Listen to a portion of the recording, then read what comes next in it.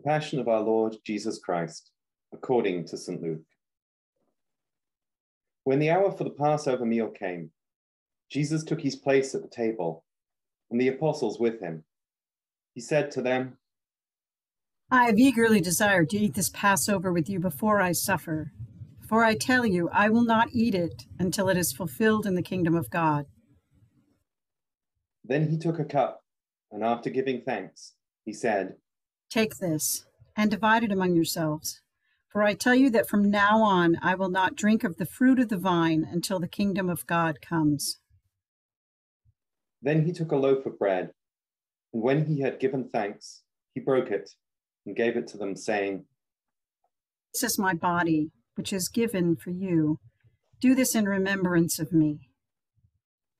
And he did the same with the cup after supper, saying, This cup that is poured out for you is the new covenant in my blood. But see, the one who betrays me is with me, and his hand is on the table. For the Son of Man is going as it has been determined, but woe to that one by whom he is betrayed. Then they began to ask one another, which one of them it could be who would do this. A dispute also arose among them as to which of them was to be regarded as the greatest. But he said to them, The kings of the Gentiles lord it over them, and those in authority over them are called benefactors. But not so with you. Rather, the greatest among you must become like the youngest, and the leader like one who serves. For who is greater, the one who is at the table, or the one who serves? Is it not the one at the table? But I am among you as one who serves. You are those who have stood by me in my trials, and I confer on you, just as my Father has conferred on me, a kingdom, so that you may eat and drink at my table in my kingdom, and you will sit on thrones judging the 12 tribes of Israel. Simon, listen. Satan has demanded to sift all of you like wheat, but I have prayed for you that your own faith may not fail, and you, once you have turned back, strengthen your brothers. And he said to him, Lord, I am ready to go with you to prison and to death. Jesus said, I tell you, Peter, the cock will not crow this day until you have denied 3 times that you know me. He said to them, And I sent you out without a purse, bag, or sandals. Did you lack anything? And they said, No, not a thing. He said to them, But now the one who has a purse must take it, and likewise a bag. And the one who has no sword must sell his cloak and buy one. For I tell you, this scripture must be fulfilled in me. And he was counted among the lawless. And indeed, what is written about me is being fulfilled. And they said, Lord, look, here are 2 swords. He replied, It is enough. He came out and went, as was his custom, to the Mount of Olives, and the disciples followed him. When he reached the place, he said to them, Pray that you may not come into the time of trial.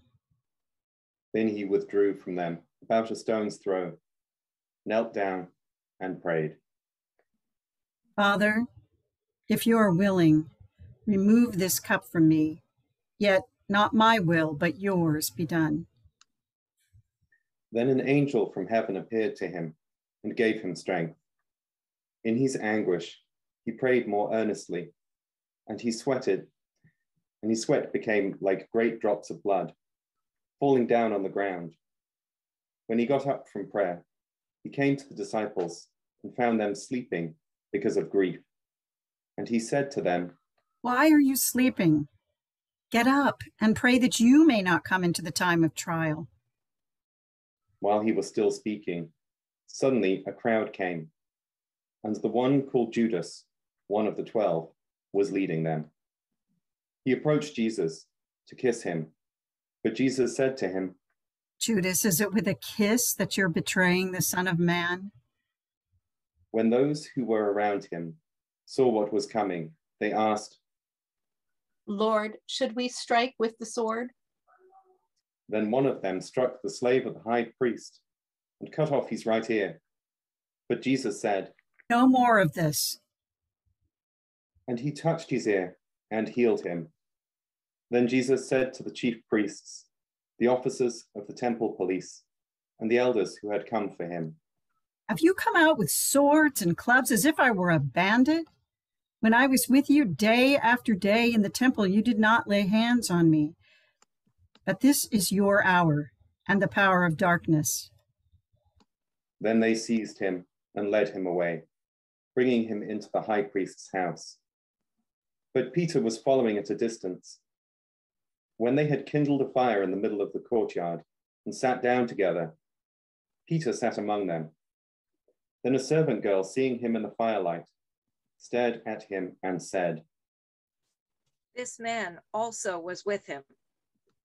But he denied it, saying, "Woman, I do not know him."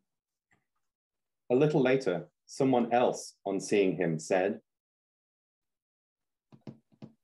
"You also are one of them." But Peter said, "Man, I am not." Then about an hour later, still another kept insisting, "Surely this man also was with him, for he is a Galilean." But Peter said, "Man, I do not know what you are talking about." At that moment, while he was still speaking, the cock crowed. The Lord turned and looked at Peter.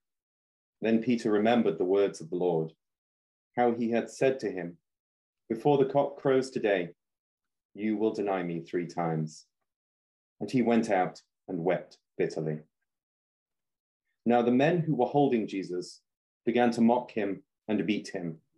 They also blindfolded him and kept asking him, Prophesy, who is it that struck you? They kept heaping many other insults on him. When day came, the assembly of the elders of the people, both chiefs and scribes, gathered together, and they brought him to their council. And they said, If you are the Messiah, tell us. He replied, "If I tell you, you will not believe. And if I question you, you will not answer. But from now on, the Son of Man will be seated at the right hand of the power of God." All of them asked. Are you then the Son of God? He said to them. "You say that I am." Then they said, What further testimony do we need? We have heard it ourselves from his own lips. Then the assembly rose as a body and brought Jesus before Pilate. They began to accuse him, saying, We found this man perverting our nation, forbidding us to pay taxes to the emperor, and saying that he himself is the Messiah, a king. Then Pilate asked him. "Are you the king of the Jews?" He answered. "You say so." Then Pilate said to the chief priests and the crowds, "I find no basis for an accusation against this man." But they were insistent and said, He stirs up the people by teaching throughout all Judea, from Galilee where he began, even to this place. When Pilate heard this, he asked whether the man was a Galilean. And when he learned that he was under Herod's jurisdiction, he sent him off to Herod, who himself was in the city at that time. When Herod saw Jesus, he was very glad, for he had been wanting to see him for a long time, because he had heard about him. He was hoping to see him perform some sign.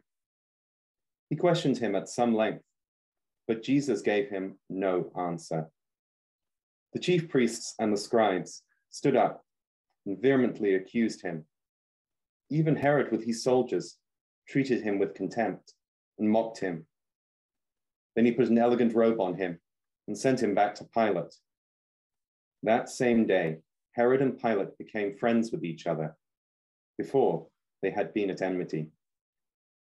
Pilate then called together the chief priests, the leaders, and the people, and said to them, You brought me this man as one who was perverting the people, and here I have examined him in your presence and have not found this man guilty of any of your charges against him.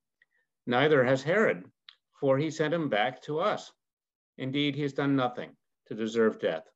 I will therefore have him flogged and release him."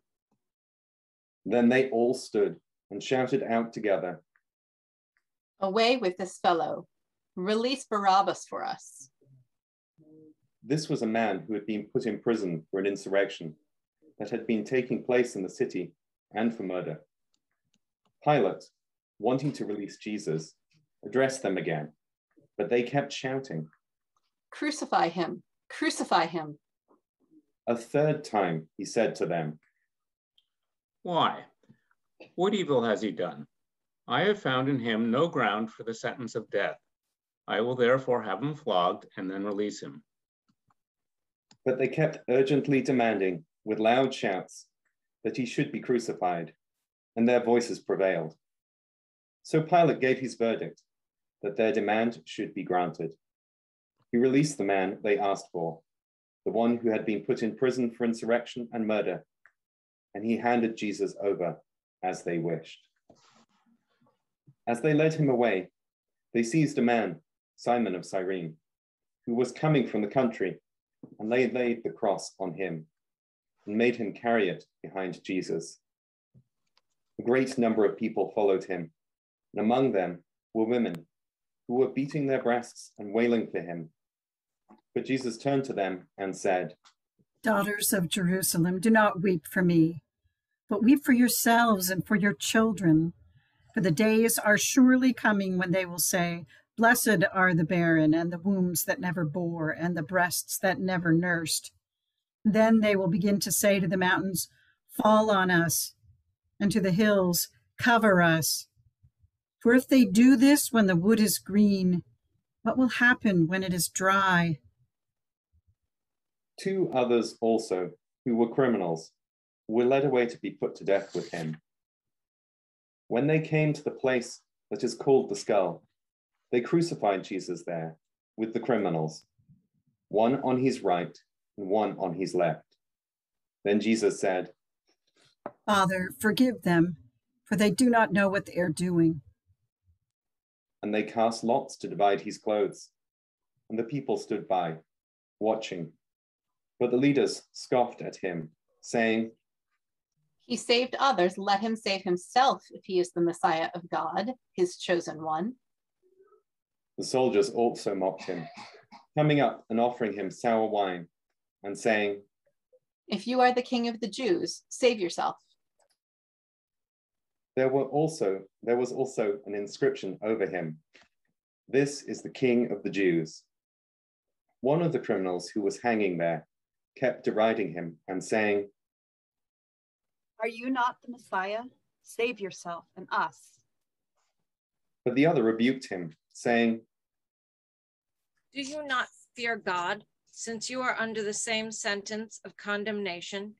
And we indeed have been condemned justly, for we are getting what we deserve for our deeds. But this man has done nothing wrong. Then he said, Jesus, remember me when you come into your kingdom. He replied, "Truly I tell you, today you will be with me in paradise." It was now about noon, and darkness came over the whole land until 3 p.m, when the sun's light failed, and the curtain of the temple was torn in two. Then Jesus cried out in a loud voice, "Father, into your hands I commend my spirit." Having said this, he breathed his last. When the centurion saw what had taken place, he praised God and said, Certainly, this man was innocent. And when all the crowds who had gathered there for this spectacle saw what had taken place, they returned home, beating their breasts. But all his acquaintances, including the women who had followed him from Galilee, stood at a distance, watching these things. Now, there was a good and righteous man named Joseph, who, though a member of the council, had not agreed to their plan and action. He came from the Jewish town of Arimathea, and he was waiting expectantly for the kingdom of God. This man went to Pilate and asked for the body of Jesus. Then he took him down and wrapped him in a linen cloth and laid him in a rock-hewn tomb where no one had ever been laid. It was the day of preparation, and the Sabbath was beginning. The women who had come with him from Galilee followed, and they saw where the tomb was and how his body was laid. Then they returned and prepared spices and ointments. On the Sabbath, they rested according to the commandment.